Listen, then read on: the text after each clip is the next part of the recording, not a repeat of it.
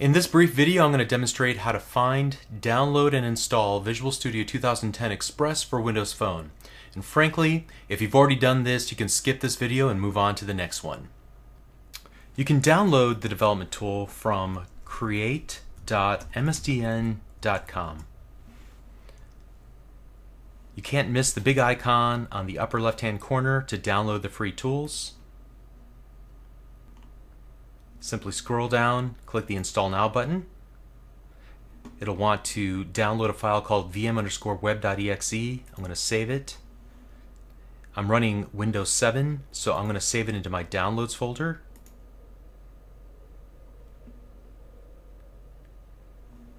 And then I'm going to run the application once it downloads.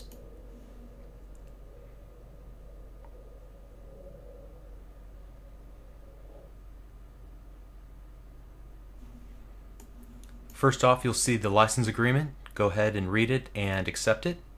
You can either click the Install Now button, or you can click Customize, which simply lets you choose the location on your hard drive where it'll be installed.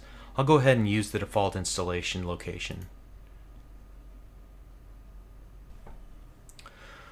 Okay, so after about 10 minutes or so, maybe longer, depending on your internet connection, Visual Studio 2010 Express for the Windows Phone will be installed and you can launch it immediately.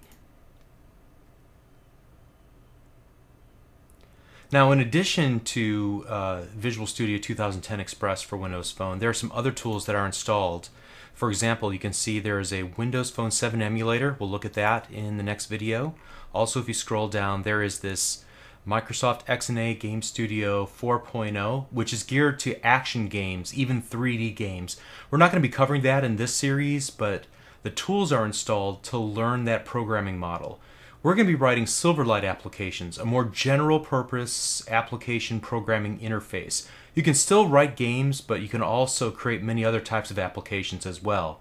Silverlight is a good place to start. There's also an application that's called Expression Blend. And this is typically used by graphic designers and user interaction designers to build Silverlight applications, or at least to help build the aesthetic part of a Silverlight application.